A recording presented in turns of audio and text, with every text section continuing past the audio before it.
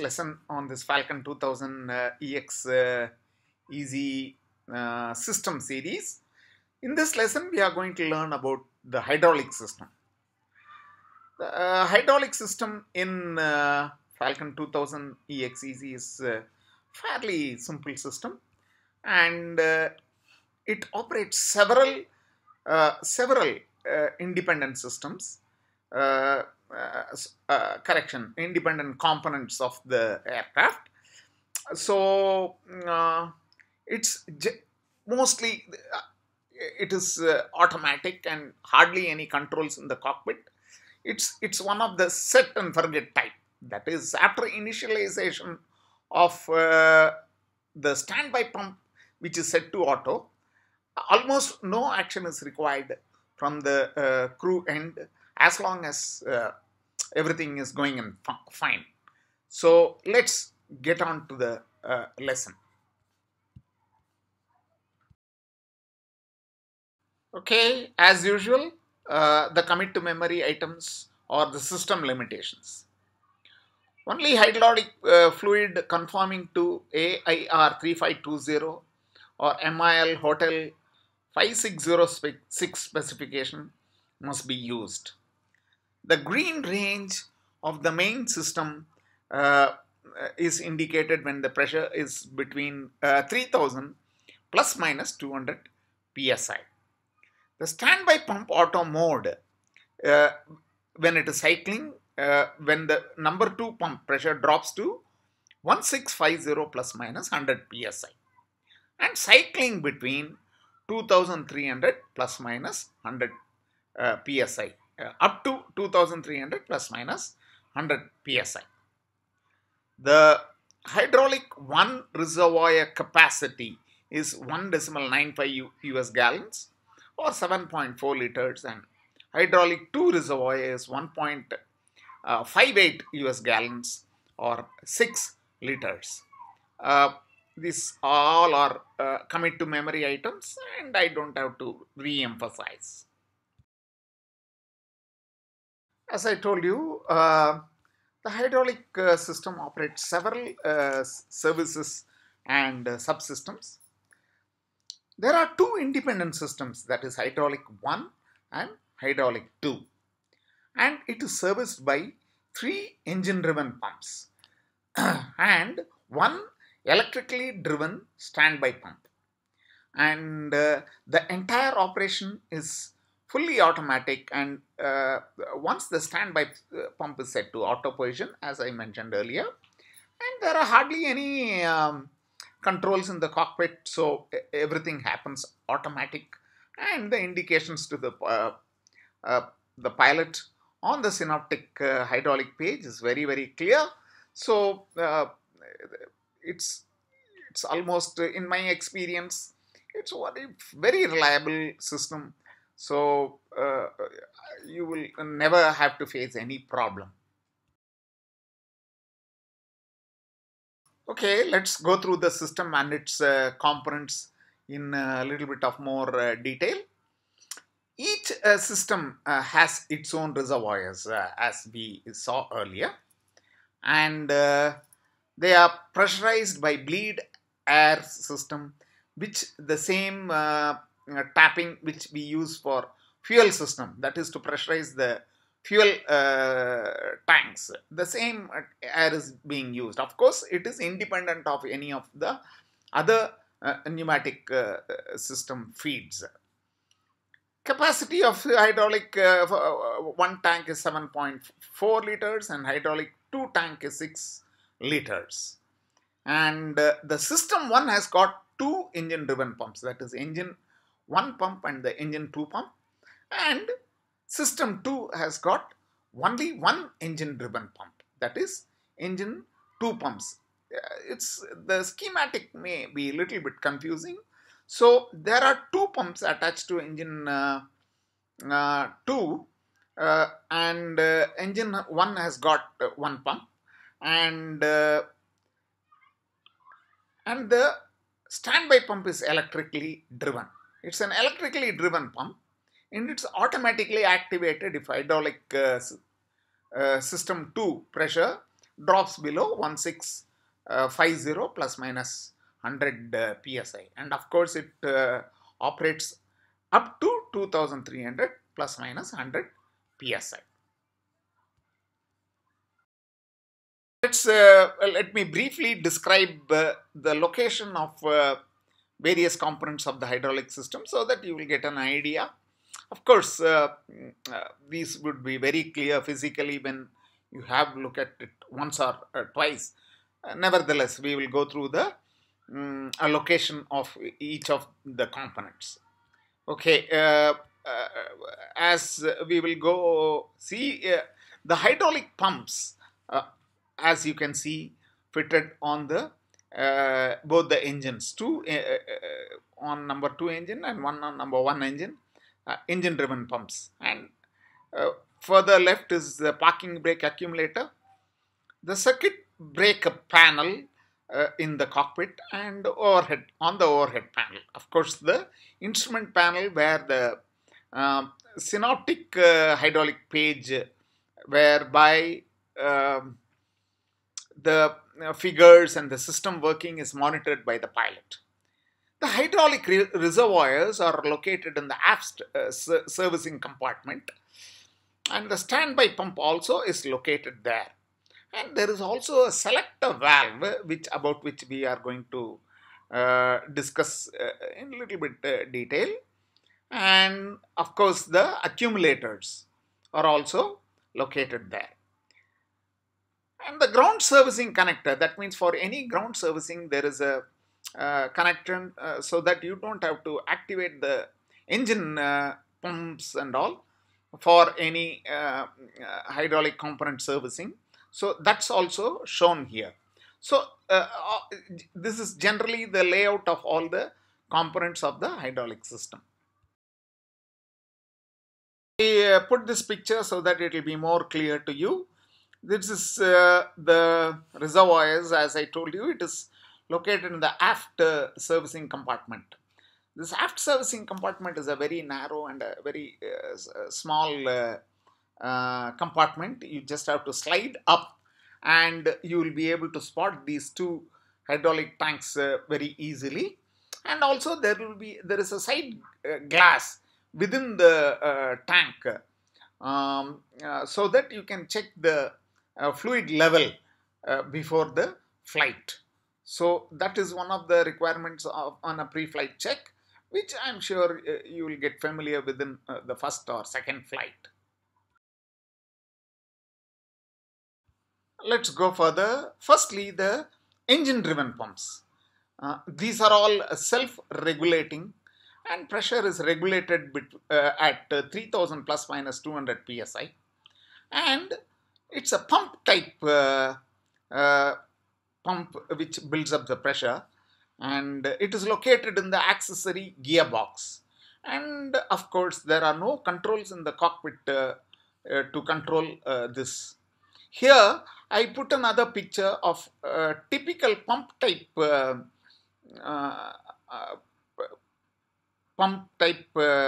pumps, hydraulic pumps. Of course, there are other types such as centrifugal pumps, etc. In this aircraft, it's pump type that you can see the yellow portion. It's a rocking motion which is giving pumping action, and hydraulic pressure is built and which is shown in red in color. So this is the type of pump which is fitted in this aircraft. Okay, now the standby electrical pump. A standby electrical pump powered by the essential bus bar allows operation of components powered by the number 2 system in case of a failure of the main pump. In the auto mode, there are two modes which we will see. In the auto mode, it is activated automatically as soon as the number 2 system pressure drops below 1650, and thereafter it cycles. What happens is the pressure builds up to 2300 psi, then it drops back, and it cycles continuously between 1650 to 2300 psi. Of course, if it is continuing to work at a higher psi, that means there is something wrong. So the pilot needs to be aware of that. Anyway, these procedures we will see in the normal and abnormal actions. The standby electrical pump may also be used on ground only to pressurize the number one system for maintenance checks. Now, you may well appreciate that since the number two side is being powered by this standby electrical pump, on ground it can be used to generally operate the services operated by number two system. But it can also be used to operate subsystems in number one system, provided there is a ground mechanical selector which is located in the aft servicing compartment. So that has to be opened or connected, you can say, to connect the hydraulic system 1 and 2 so that the standby pump can be used to operate the systems, number one systems. This is generally used only by the ground servicing crew to carry out their maintenance checks and not as a routine by the pilots. Therefore, it is very important that the mechanical selector must be set to in-flight position, in-flight mode prior to a flight. This is very, very important. In the normal day-to-day operation, the pilot will never have to touch this mechanical selector at all. So, each crew ought to be aware of this.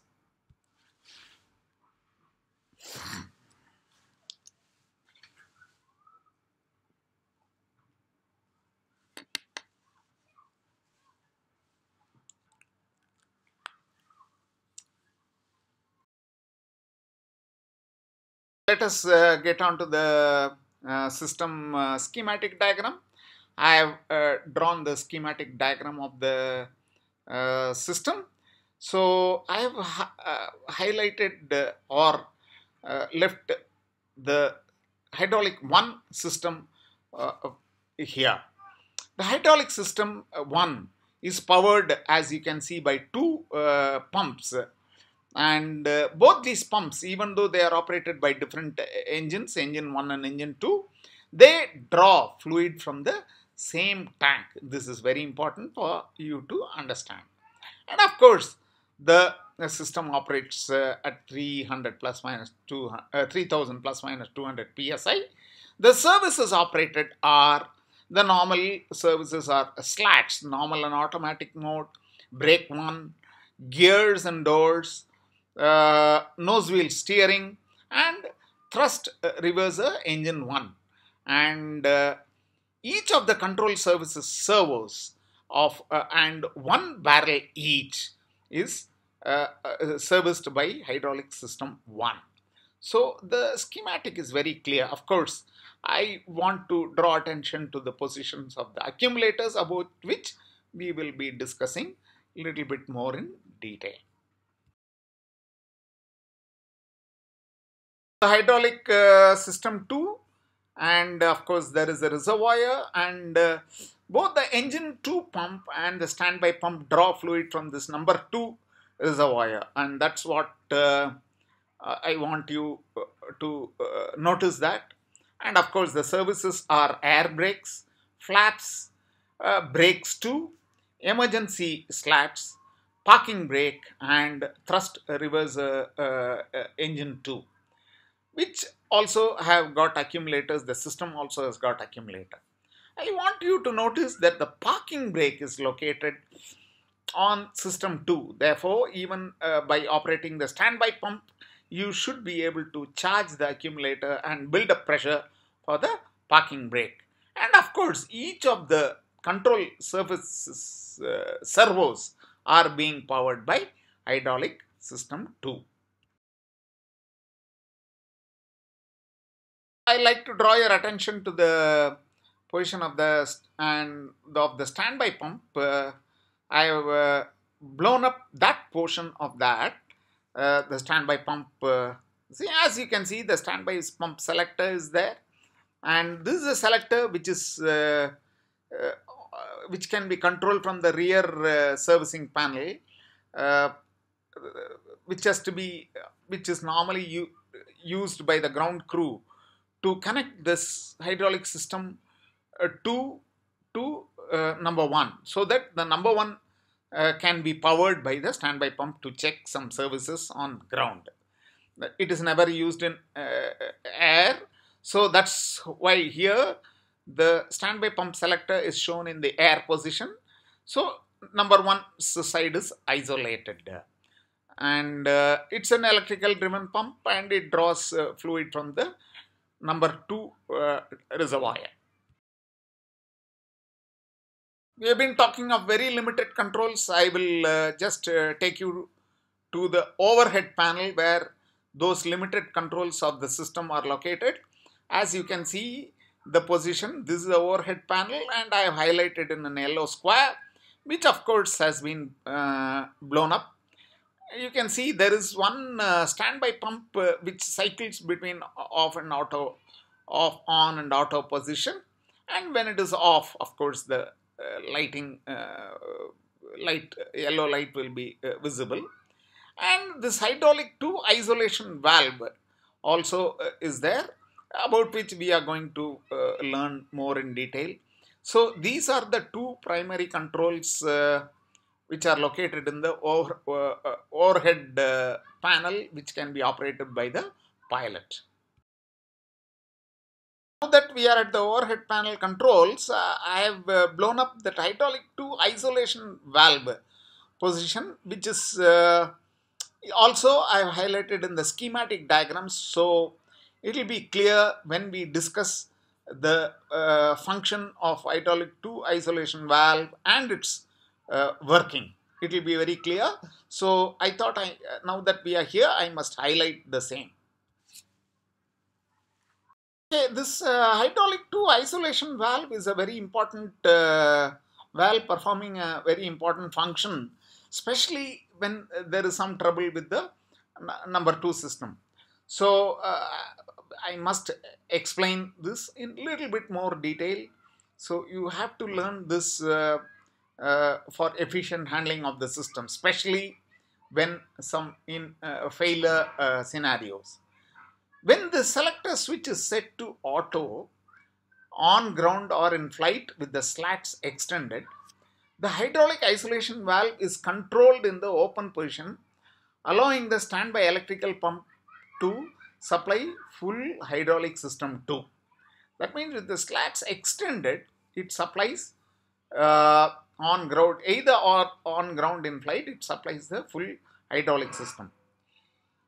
In flight with the slats retracted, the valve is normally closed. Only the pitch and rudder servo actuators are powered by the standby pump.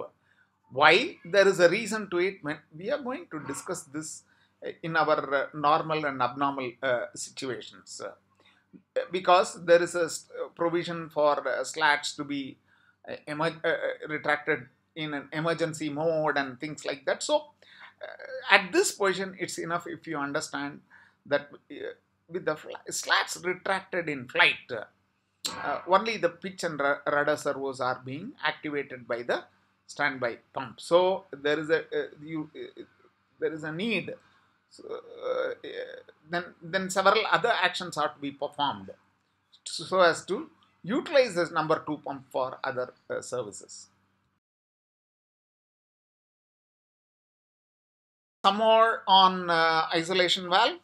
As I told you, this push action alternates to off and on position, and close, it must be set to close in case of number 2 system fluid leak. Obviously, if there is a system leak, then it's going to affect while operating the standby pumps, it's going to leak out further fluid. So it must be set to close position. Of course, if there is a pump failure, the electrical pump can be used.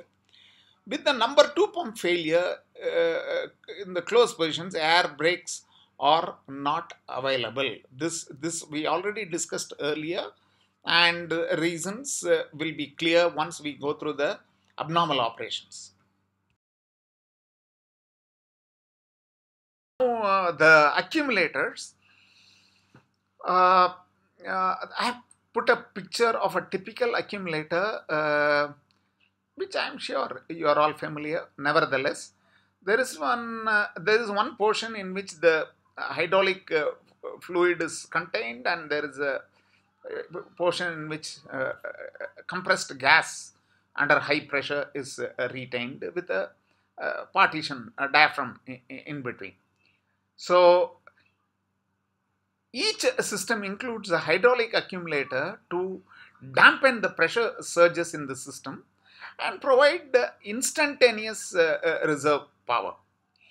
Each system also includes an accumulator that supplies limited hydraulic pressure to the thrust reverser. That means this thrust reversers have got their own accumulator, and of course the parking brake also has got its own accumulator. And the system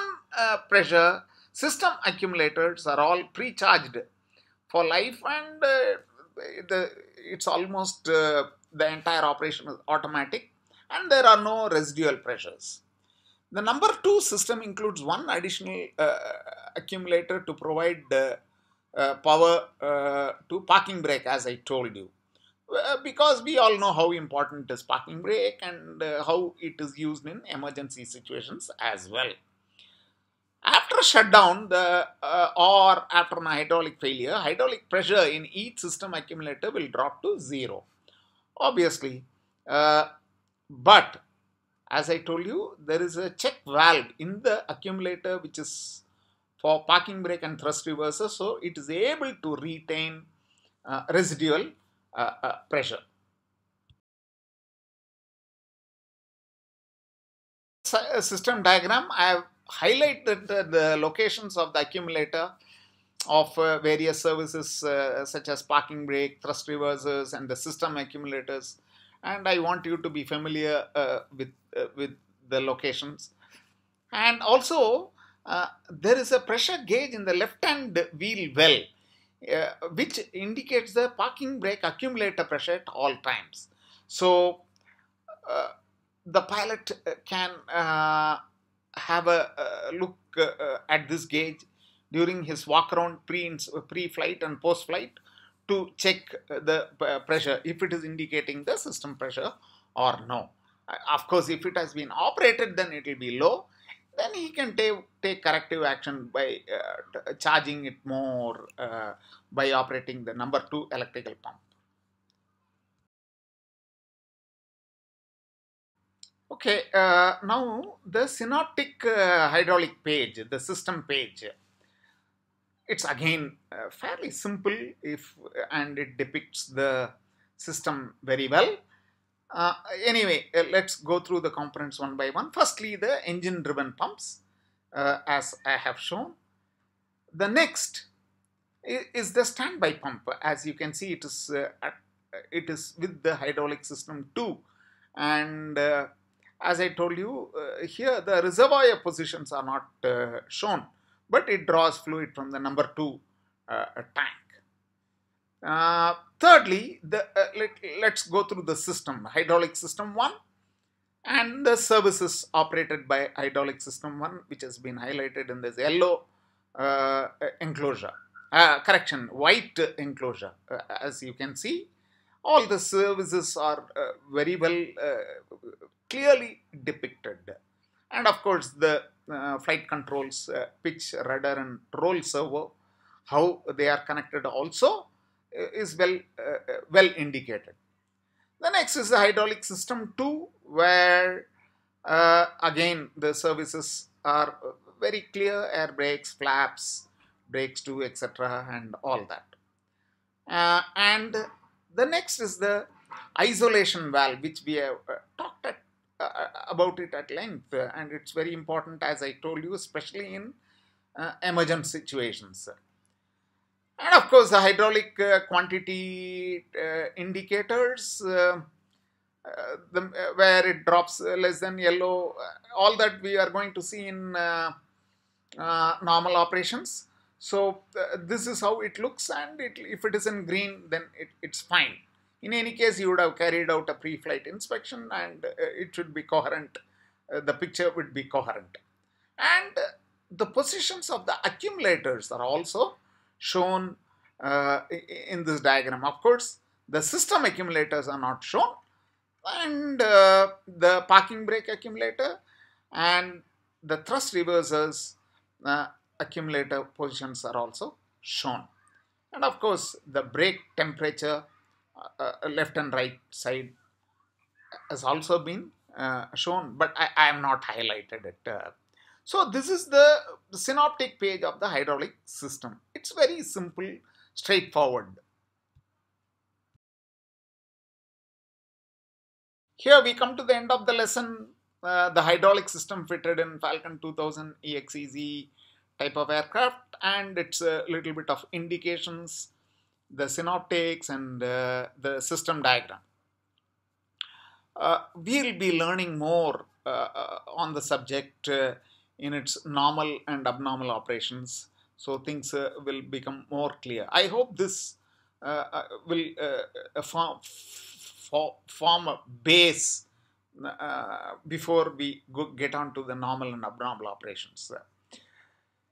I thank you all for going through the lesson patiently, and I'm sure you are going to find it interesting before your type rating or refreshing some before you go for your refresher training.